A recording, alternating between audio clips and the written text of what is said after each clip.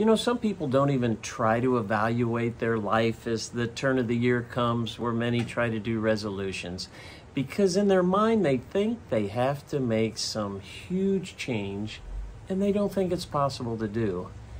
But in reality, what we've said, Dan, Brian, and I, with Fearless Faith, is steady wins the race. Let's talk about it in your morning cup of inspiration. Yes, we've been at this for 6 years now as Fearless Faith, and we have just tried to be steady every morning, do our morning cup of inspiration. Now we've added our weekly podcast, and we've just tried to steadily move forward a step at a time. And that's what can happen in your life as well. If we go back to Zechariah, the 4th chapter, Zerubbabel is laying the foundation for the temple. The temple has been destroyed. It's just a bunch of rocks all over the place. So he begins to lay the first foundation of the temple. Looks like an insurmountable job to get back that beautiful temple that rose up to the sky. Listen to what God tells him.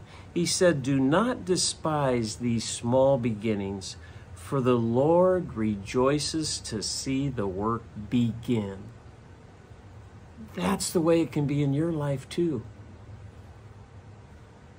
God does not despise small beginnings. He rejoices to see you begin. So maybe reflect this morning, what small thing in my life can I change? What can I do that will move me just one step closer to where God wants me to be? For me, one of the areas that God's convicted me of is to do a better job of praying. I need to pray more this year.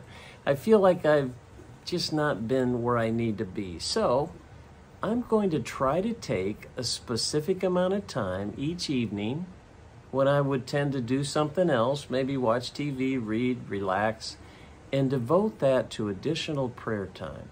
I want to see how that little step can impact my spiritual life. I pray the anointing on my life. I pray that I'll have more wisdom. I'm not sure what God will do, but I'm going to take that little step. So pray with me that I'm successful with that.